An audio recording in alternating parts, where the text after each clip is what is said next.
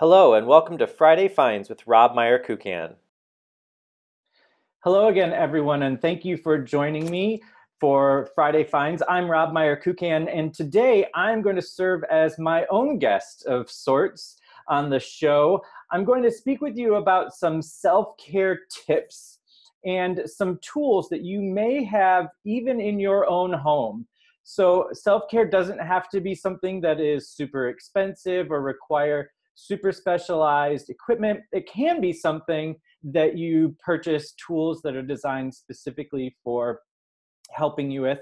But it doesn't have to be necessarily, it doesn't have to cost a fortune. So let me start by asking myself the questions that I ask all of my other guests. And so first I'm going to tell you a little bit about myself. My name is Rob Meyer-Kukan. I am the owner, founder, teacher, body worker at my business, which is called the Healthy Musician Institute. It is based in my home in Ann Arbor, Michigan. And I have the distinct pleasure of working with musicians. I work with musicians in private lessons, piano, voice, and handbell. I also work with musicians as bodywork clients, some who have chronic pain, some who have repetitive strain injuries. And we work to do whatever we can to educate and to correct where needed and to just develop preventing injury and healthy music making habits and techniques.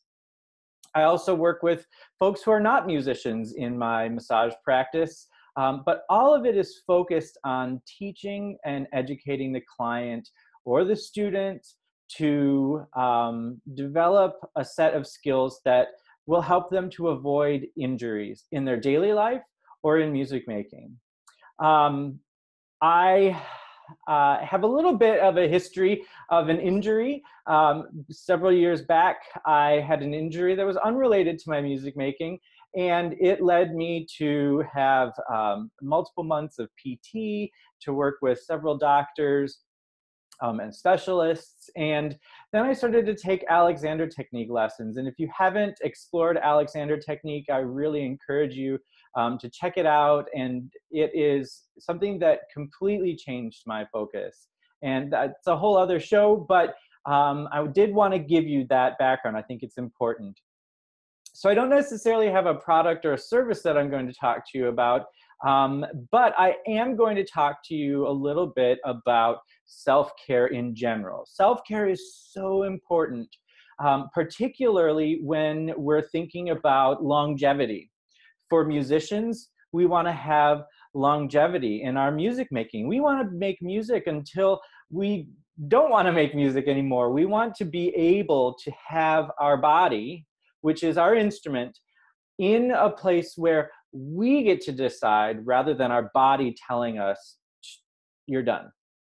And so self-care will help you along the way. It helps to prevent injuries. It also helps to prevent just sort of general wear and tear and running down of your instrument. And we all know, we've all experienced either an injury from something that's just circumstantial, or perhaps you've been really tired after a rehearsal and said, ouch, X, Y, or Z part of my body really hurts.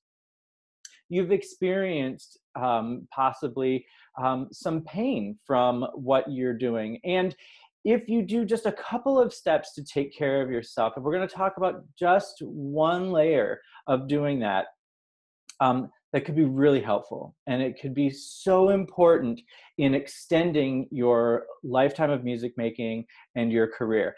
By the way, this also works for anyone who uses a computer, cell phone, anyone who drives a car, anyone who is not necessarily a music maker or a musician at any level. This is just good stuff for everyone. It's fantastic for massage therapists, and it should be part of something that we incorporate into our daily lives, into our weekly routines. In our country, we focus so much on reacting to symptoms rather than prevention. And self-care is one way to do that. Now, in my practice, I work a lot with myofascial release. And you can see on your screen here a picture of what fascia is. Fascia is connective tissue that runs throughout the entire body. We could do a whole show on fascia alone. But fascia is something that's really, really important for us to pay attention to.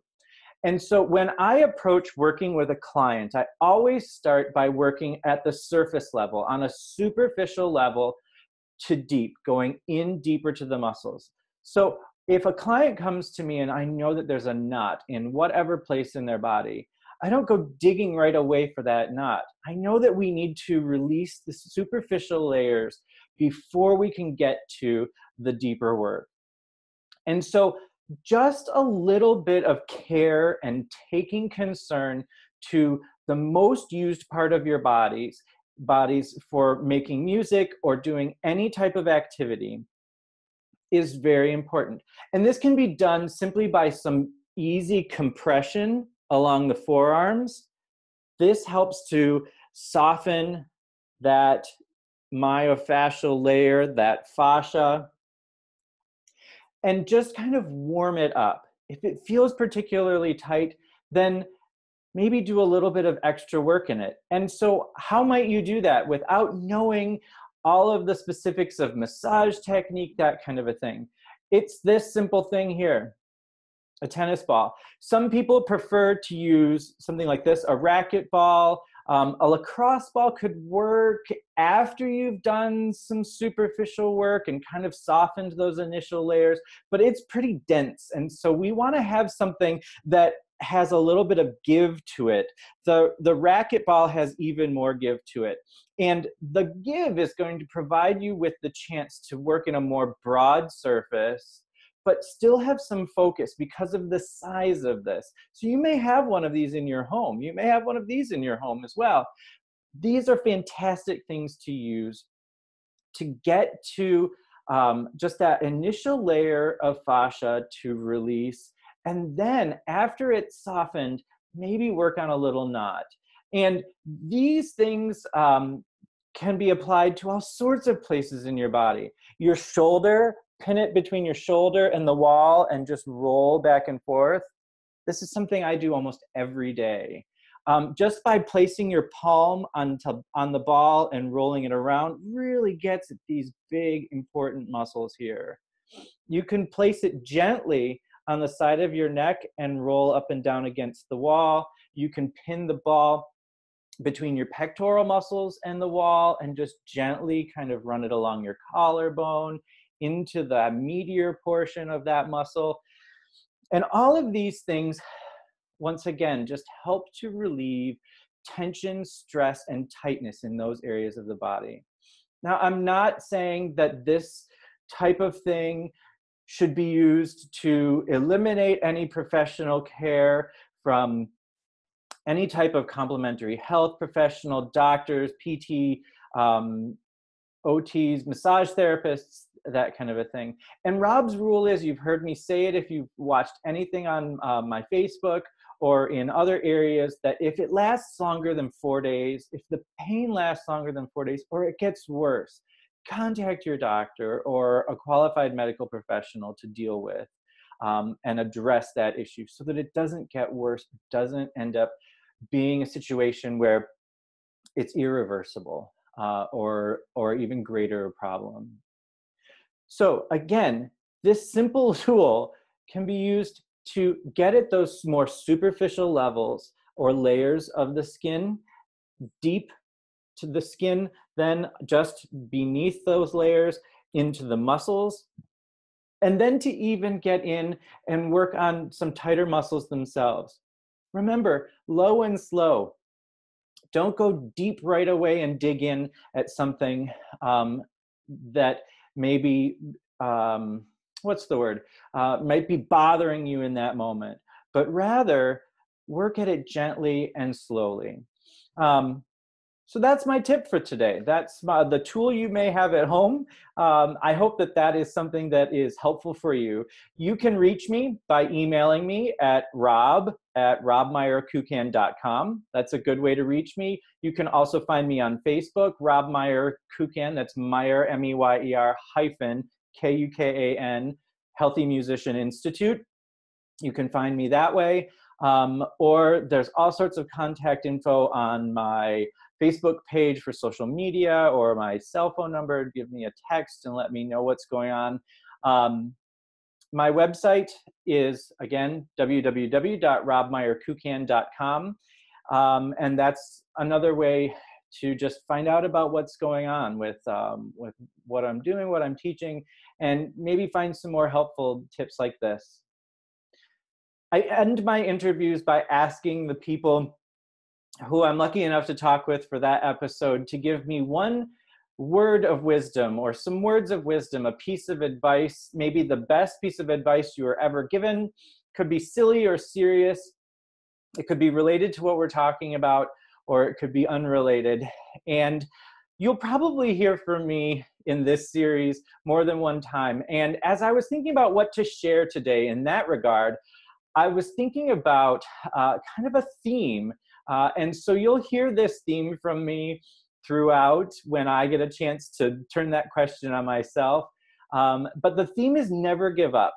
And the anecdote or the story for today is, I remember when I was a little kid. I don't remember exactly how little I was, but it wasn't super little, like kindergarten aged or 3 or 4. It was a little older than that, but it wasn't quite junior high. Maybe I was, 6 or 7, maybe 8.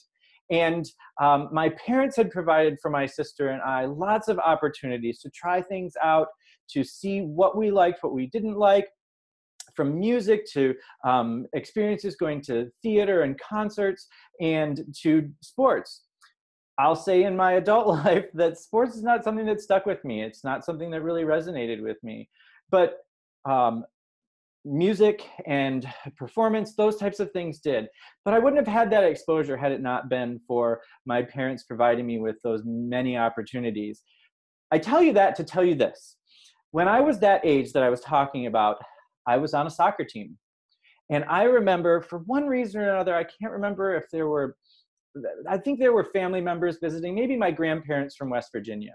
And I was anxious and nervous, and I didn't want to play in the game because I was afraid I would mess up or one thing or another.